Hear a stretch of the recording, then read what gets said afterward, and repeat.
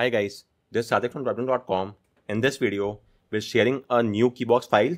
The last Keybox file which I shared was the 23rd one, and this has now been revoked. So I will now share a new file, 24th file. Along with that, I have a new Keybox module as well, version 1.4 I suppose, which is over here. This is also having an unrevoked Keybox file, version 1.4. This is the one. So to recall, if your phone is currently obtained root, you may simply flash this Keybox module, or you may also use the steps shown here. In this regard, all the steps are given in my article, but just to be on a safer side, I'll show you once again what needs to be done. So in this regard, first off, go to APAT, Magisk or KSU, then flash the modules of PIF, fix or fork.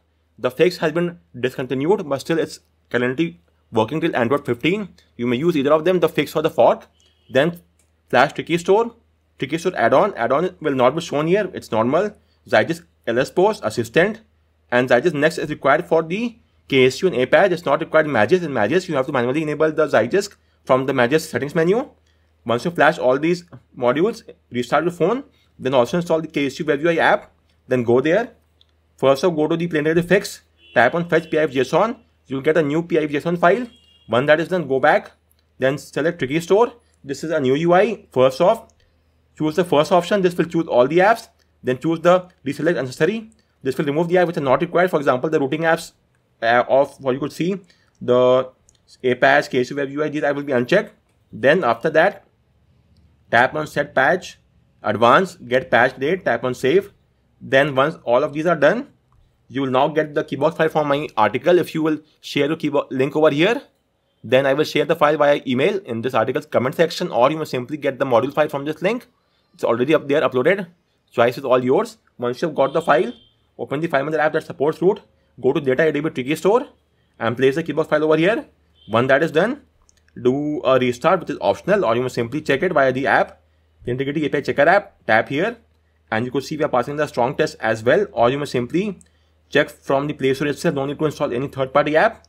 For that, from the Play Store check, go there, skip, tap on your profile, then select Settings, then About, and tap on Play Store version 7 times. Then you are now a developer, so expand the general section. From here, you have to go to Dev Options, tap on Check Integrity, and you could see will now pass all the three tests: basic, device, and strong test with ease. Likewise, you may also flash my Keybox module. The module I have, which is from this article only, from here. In my case, I have the module onto my phone. So first of all, let's remove the Keybox file from here. The job of the module is quite simple. It will simply place an unrevoked file in the Data ADB Tricky Store. You will not have to do that manually. So it will simply flash the file. The job of the module is quite simple. It will place the unrevoked Keybox file in this location. That is it. You don't have to do that manually. Simply you will flash the module and you will get the file in this location. Let me show you. Currently there's no file, as you could see over here. So now open your app, the routing app. In my case, APAT. Install.